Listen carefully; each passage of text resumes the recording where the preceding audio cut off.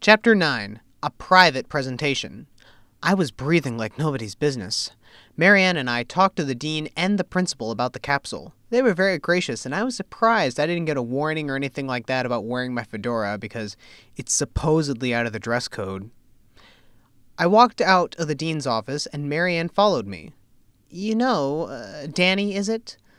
Prom is coming, and I might need a date. She held my hand. I didn't know what to do or say, and I was red as, well, you know. Michael came to the window of the offices and saw our hands holding each other's. He rolled his eyes and stomped off. The next day, the three of us were in the library studying for a test when we heard a voice come over the intercom. Can Danny Wilcox, Marianne Summers, and Michael Lewis come to the gym, please?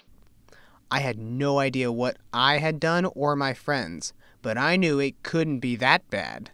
What could go wrong in the gymnasium? The three of us walked down the hall to the gym, and there was Mr. Rightly, Mr. Thompson, and Mr. Imant on the stage holding a piece of paper and the time capsule. Mr. Rightly spoke in a stern voice to us. Daniel James Wilcox, Michael Edward Lewis, and Marianne Rose Summers. Are these the ones responsible for discovering the relic of the school's history, Mr. Imant?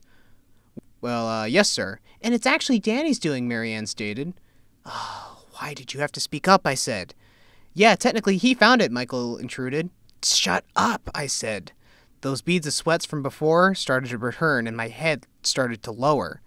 Mr. Rightly's voice then changed. Well, Mr. Wilcox, I don't exactly know how you or your friends did it, but I can only say thank you, and this will be placed in the hallway display case. My head shot up like someone had just scared me. Something that I had a part in was going to be displayed in the hallway display case. I mean, that's a big deal. Thank you very much, and thank you to my friends. This is just wonderful. I soon backed off. I was getting a little too excited. The staff members then welcomed all three of us up on stage and handed us those pieces of paper, which happened to be certificates, and Mr. Imant gave each of us a high five and a wink at me. I winked at him back, so he knew that his predictions had come true. Weeks passed, and kids, staff, and teachers all stopped by to look at the school's old-time relic and read the history about it. In fact, that's what the rest of the story is. History. However, you probably want to go back to the ship from the beginning of the story and just see what happened.